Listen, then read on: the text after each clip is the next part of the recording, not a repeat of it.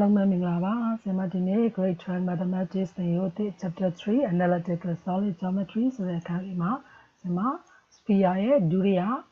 example, Toma, talking about all the time, Pontanili Chachia. Sema Piamiro, Pontanili, Mijopiaro, Dali, Mamini Melotine, Dinia Spia, John, Diga Tomasro, Spia, Pontaniliga, equation lega x minus x1, the whole square plus y minus y1 the whole square plus z minus z1 the whole square equal to r square. R ကိုလိုချင်ရင် small distant formula ပေါ့နော် lunch ကိုရှာတဲ့ပုံစံမျိုးနဲ့ရှာရမယ်ဒါလေးကိုတော့မှတ်မိလောက်မယ်ထင်တယ်ဒီပေါ်ဟာလေးကိုတော့ဆက်မပြောတော့ဘူးပေါ့နော်ရနေပြီလို့ယူဆလိုက်မယ် example 12ဒီမှာပုံလေးပါတမန်တော်ဆွဲပေးထားတယ်ပို့ပြီးတော့နားလည်လို့ရအောင်လို့ fine ရှာပါဒီခါတော့ the equation of the sphere ဟောဒီ sphere ပေါ်မှာရှိတဲ့ equation ကိုတောင်းတာ example 11နဲ့ပြောင်းပြန်လေဒီခါဒီ sphere ပေါ်မှာရှိတဲ့ equation ကြီးကိုတောင်းတယ် with standard သူပေးသွားပြီ010ဒီ sphere ရဲ့ standard က010ဖြစ်တယ် and touching the plane touching ဆိုတာထိနေတယ် plane ကိုထိတယ်ဆိုတော့ဒါ tangent ဖြစ်တဲ့နေရာကိုပြောတာဒီ plane ကဒီနေရာလေးမှာထိရဆိုတော့ကျွန်တော် point မပေးဘူးမပေးတော့ကျွန်တော် x y z လို့ရေးရပြီ p လေးကို x y z လို့ထားတယ်ဒါလေးက x1 y1 z1 မင်းတို့သိရနော်ဒီ plane ရဲ့ equation လေးပေးတယ် x minus 2y plus 2z plus 5 equal to 0ဒါဆိုရင်ကျမတို့ကပြန်ပြီးဆက်မခေါ်မယ်နော် example 11တော့က sphere ရဲ့ equation ပေးတယ် sphere ရဲ့ equation ပေးတော့ sphere ရဲ့ equation นี่ကျမ center လေးကိုရအောင်ဆွဲထုတ်ခဲ့တယ်ပြီးသွားပြီဆိုပြန်ကြည့်ပေါ့နော်အခုတော့ sphere equation ကိုတောင်းတာဘာလာပေးတော့ဆိုတော့ plane equation လာပေးတယ်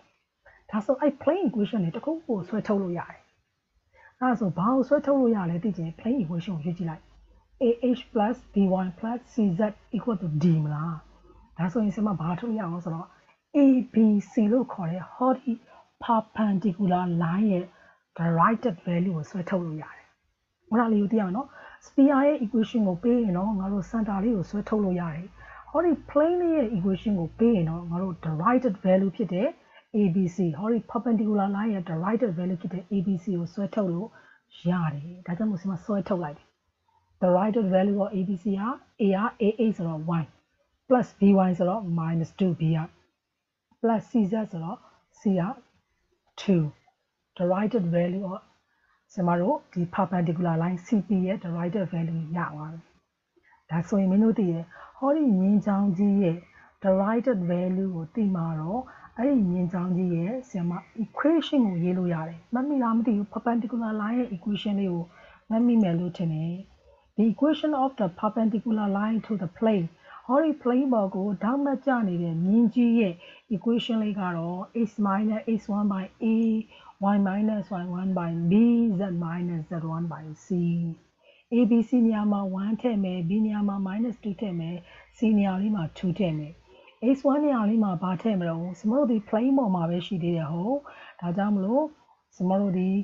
x1 နေရာမှာ0ထည့်မယ် y1 နေရာမှာ1ထည့်မယ် z1 နေရာမှာ0ထည့်မယ် sphere နဲ့ဆိုင်နေ sphere ပေါ်မှာရှိတဲ့ point ကိုပဲအသုံးပြုမယ်ဟုတ်ဒါကြောင့်မလို့ x1 နေရာမှာ0 y1 နေရာမှာ1 z1 နေရာမှာ0စမအတီးတီးထည့်လိုက်တယ်0လေးတွေကိုအဖတ်လုပ်ပြီးတော့မထည့်တော့ဘူးပေါင်းပေါင်းနှုတ်နှုတ်ဆိုတော့နော်ဇမ x1 နေရာမှာ0ဆိုထည့်မရဘူး z1 နေရာမှာ0ဆိုထည့်မရတော့ဘူးအပြီးတော့တယ်ဇမတို့တကယ်လိုချင်တာပါလေလို့ပြန်စဉ်းစားကြည့်တော့ equation of the sphere ကိုလိုချင်တာ equation of the sphere ကိုလိုချင်ဒီဟောဒီ CP ဆိုတဲ့ radius ရဲ့အလျားကိုသိမှရမှာဟုတ်ဒါဆိုရင်ဒီ HYZ ဒီဇမတို့သိကိုသိရမယ်မသိလို့မရဘူးဟောဒီ point လေးကိုလိုအပ်တယ်အဲ့ point လေးကိုဘယ်လိုရှာတော့ဆရာမတို့ရှေ့မှာ example အများကြီးပြောခဲ့ပါတယ် the coordinate of the points are ဟောဒီ plane ပေါ်မှာရှိတဲ့ points ကိုလိုချင်ရင် x equal to h1 plus kl ဆိုတဲ့ပုံစံမျိုးများမှတ်မိကြမလားမသိဘူးဒါကတော့ရိုးရိုးမြင်းချောင်းနေပေါ့နော်ဒီမှာတော့ perpendicular line ဆိုရင်ဆရာမတို့ရဲ့ directed value က ABC ကိုယူသုံးပါကြည့်လိုက်ဒီလိုပုံတင်ကြီးလေးအရာလို့ပြောနော် h equal to h1 plus kl ဟောဒီ h လေးဒီ h1 က0 k ကတော့ parameter ကိုဆရာမ k လို့မထားတော့ဘူး s လို့ပြောင်းလိုက်မယ် l ဒီဘယ်လိုလဲကျွန်တော် directed value ဒီမှာ l m n မဟုတ်တော့ဘူး a b c ဖြစ်သွားပြီမလို့ a လေးယူသုံးလိုက်မယ်1 a တန်မို့က1မလို့ဒါက h equal to h1 plus as ပေါ့ဒါကြောင့်မလို့ as y ကတော့ y1 plus bs က ကဲဒါဆိုရင် y equal to y1 ကဘယ်လောက်တော့ y1 က1 b က -2s ဒီလိုက် z equal to z1 plus cs z1 က0ဆိုမရေးတော့ဘူး cs c ကဘယ်လောက်ဆို2ဆိုတော့ 2s 0 plus 2s for some parameter s ဒီမှာ parameter ကိုဆင်မ s လို့ယူဆလိုက်တယ်ရမယ်နော်ဆင်မတို့ ဟောဒီ plane ပေါ်မှာရှိတဲ့ coordinate h y z လေးကိုလိုချင်ရင်ဒီလိုပုံစံလေးနဲ့ဆင်မတို့ရှာလို့ရတယ်အဲ့ဒီခါမှာဟောဒီ point လေးဒီဟောဒီ plane ပေါ်မှာရှိတာဟုတ်ဒါဆိုရင်ဟောဒီ plane equation မှာအစားသွင်းလို့ရတယ်ဟုတ်ပြီနော်ဒီ point လေးဒီ plane ပေါ်မှာရှိရင် plane equation မှာအစားသွင်းလို့ရတယ်ကျွန်မနောက်တစ်ခုကူလိုက်မယ် if one of the point is on the plane ဟောဒီ point လေးကဒီ plane ပေါ်မှာရှိတဲ့အကြောင်းဟောဒီ plane နေရာမှာအစားသွင်းမယ် plane equation မှာ x နေရာမှာခုနကရှာထားတဲ့ပုံသင်နည်းသွင်းမယ် y နေရာမှာခုနကရှာထားတဲ့ပုံသင်နည်းသွင်းမယ် z နေရာမှာခုနကရှာထားတဲ့ပုံသင်နည်းတွေပြန်သွင်းလိုက်မယ်ကြည့်လိုက် h က s ရပါတယ်0 plus 1s ဆိုတော့ minus 2y က 1 minus 2s ပါ z နေရာမှာ 2s ပါ 5 က 5အိုးဟိုရှင်းတရှင်းရှောက်ရှင်းတယ်ကွာဒီလောက်ရှင်းတာတော့မင်းတို့ပြောကြမလို့မတိကိန်းတစ်လုံးနဲ့ဆိုတော့ဒီ equation မှာအစားလဲသွင်းလိုက်ရောဆင်မရဲ့ parameter s လေးကဘယ်လောက်ရတော့ minus 1/3 ရလာပြီဒါဆို s ရပြီဆိုရင်ဆင်မတို့ဟောဒီ x y z ဆိုတဲ့ point လေးကိုပြန်ရှာရအောင် x နေရာမှာ x က s ဆိုတော့ minus 1/3 y က 1 minus 2s ဆိုတော့အစားသွင်းပြီးရှင်းလိုက်တော့ 5/3 2s ဆိုတော့အစားသွင်းလိုက်တော့ 2/3 x က minus 1/3 y က 5/3 z က minus 2/3 ဒါဆိုရင်အဲ့ဒီသူတို့ထိနေပါတယ် tangent ဖြစ်နေပါတယ်ဆိုတဲ့ point လေးဆင်မရရှိသွားပြီ the point of intersection is p x နေရာမှာ minus 1/3 y က 5/3 z က minus 2/3မိကုန်းလေးများမှတ်မိအောင်မလားမသိဘူးသူလိုချင်တာအဲ့ဒီ point မဟုတ်ဘူးဟောဒီ sphere ရဲ့ equation လိုချင်တာအဲ့ sphere ရဲ့ equation လိုချင်လို့ဆင်မတို့အဲ့ဒါရေးတဲတန်လိုက်ရှာနေတာဘာကြောင့်များရှာတော့ sphere equation ကိုကောက်ရေးကြည့်လိုက် equation of the sphere ဘာပါလဲ x minus x1 the whole square y minus y1 the whole square z minus z1 the whole square equal to r square x1 နေရာမှာ0ထည့်မယ် y1 နေရာမှာ1ထည့်မယ် z1 နေရာမှာ0ထည့်ဘယ်ဘက်ချမ်းကအဆင်ပြေနေပြီညာဘက်ချမ်းလေးမှာဘာသိဖို့ကြံနေတာ r square အဲ့ဒါလေးသိဖို့ကြံနေတာအဲ့ဒီ r ဒီစမပြောထားတဲ့ညာလေးမှာရှိတယ်ဟုတ်တယ်မလား r ဆို radius ကိုလိုချင်ရင်စမတို့ဘယ်လိုရှာတော့စမတို့ length distance formula ဒါလေးကိုအသုံးပြုပြီးရှာမယ်လို့ပြောထားတယ်နောက်တစ်မျက်နှာကူးလိုက်မယ်နော်ဒါကြောင့်မလို့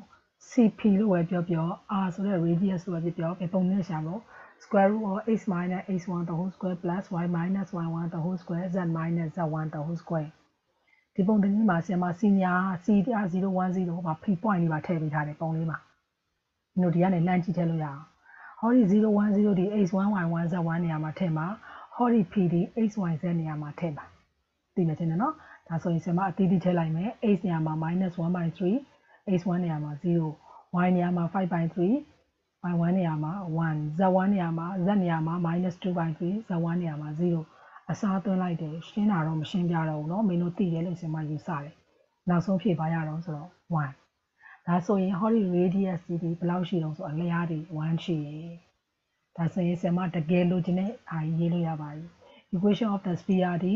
x minus x1 the whole square plus y minus y1 the whole square plus z minus z1 the whole square equal to r square